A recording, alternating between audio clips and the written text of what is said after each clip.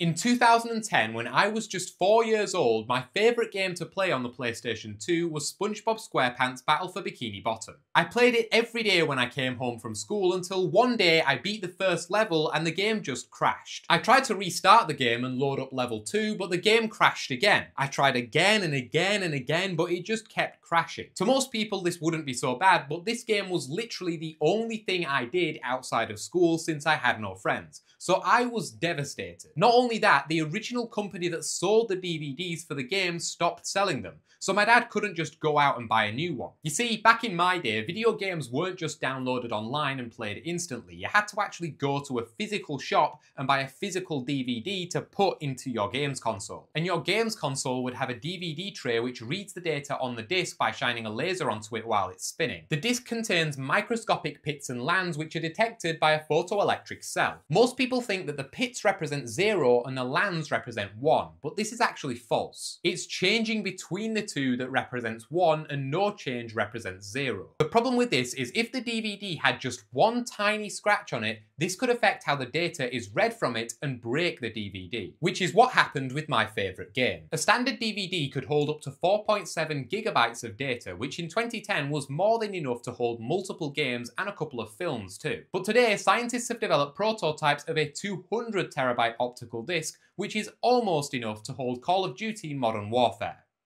Almost. I eventually found a new game to play on the PS2 called Simpsons Hit and Run.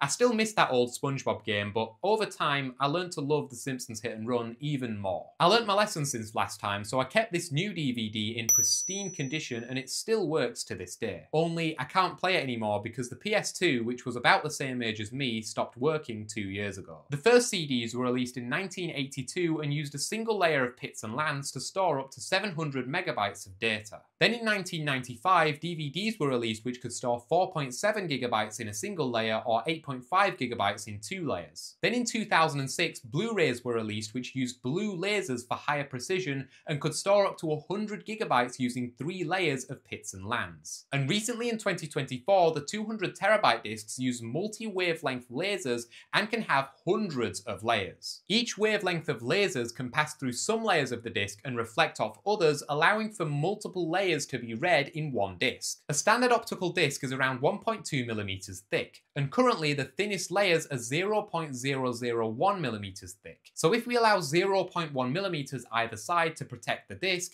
then we could theoretically fit 1,000 layers inside of a single optical disc. Given that the absolute maximum possible storage space in one disc is around 1 terabyte, you could theoretically get 1 petabyte of data into a single optical disc. But these discs currently aren't available to the average consumer because most people would probably just fill it with memes.